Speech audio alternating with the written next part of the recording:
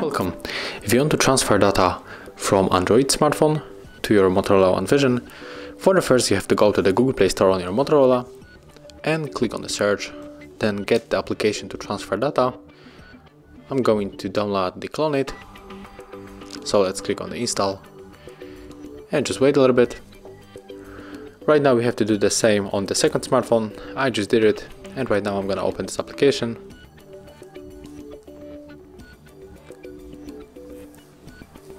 Right now just click open on your Motorola, tap allow a few times,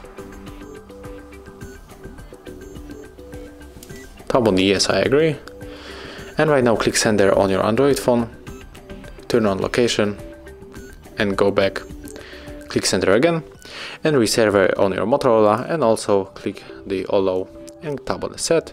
Here we have also open the location, go back to our application.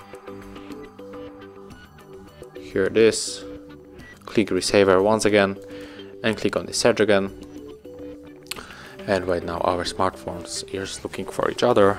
So here we are with the Android chat icon 86047, so let's click on it, and as you can see we have two ways to connect. We can scan the QR code, but also we can input the password manually. I'm gonna scan QR code, so click on it, tap on the allow and just grab your phone and scan the QR code, put it back,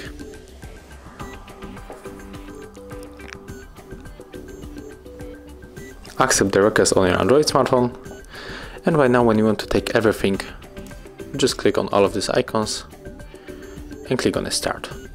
But in my case I'm going below for the details because it is only example, and I will go for the music. I'm going to unselect because I want to take maybe this 3 songs, and just click on the start. If you are ready, click on the OK to confirm, and it's finished.